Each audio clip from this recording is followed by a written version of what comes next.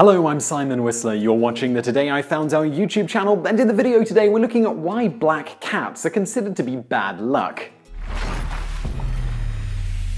Black cats weren't always the butt of superstitions, feared, or even considered bad luck. In fact, in early Egyptian times, dating back as far as 3000 BC, cats, including black ones, were the rock stars of the animal world, held in high esteem. To kill one was considered a capital crime. It wasn't until the Middle Ages in Europe that the black cat's rock star status started to go downhill as they began to be associated with so-called witches. The hysteria of witches practicing black magic had just hit Europe, and alley cats were often cared for and fed by the poor, lonely old ladies. Funny how some things never change, that were later accused of witchery. Their cat companions, some of which were black ones, were deemed guilty of witchery by association. This belief was taken up a notch when a folklore involving a father and son in Lincolnshire in the 1560s started making the rounds. The pair were said to have been travelling one moonless night when a black cat crossed their path and dove into a crawl space.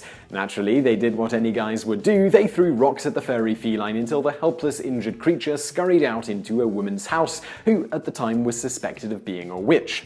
The next day, the father and son came across the same woman and noticed she was limping and bruised, and believed that to be more than just a coincidence. From that day on in Lincolnshire, it was thought that witches could turn into black cats at night. The belief of witches transforming themselves into black cats in order to prowl streets unobserved became a central belief in America during the Salem witch hunts. Even today, the association of black cats and witches holds strong during Halloween celebrations, despite the holiday's religious beginnings. Thus, an animal once looked on with approbation became a symbol of evil omens in some parts of the world. However, in some cultures, the black cat is still revered and a symbol of good luck even today. The Scottish believe that a strange black cat's arrival to the home signifies prosperity, while pirates of the 19th century believed that if a black cat walks towards you, it's a sign of bad luck, but it's good luck if it walks away from you. In the English Midlands, a black cat as a wedding present is thought to bring good luck to the bride.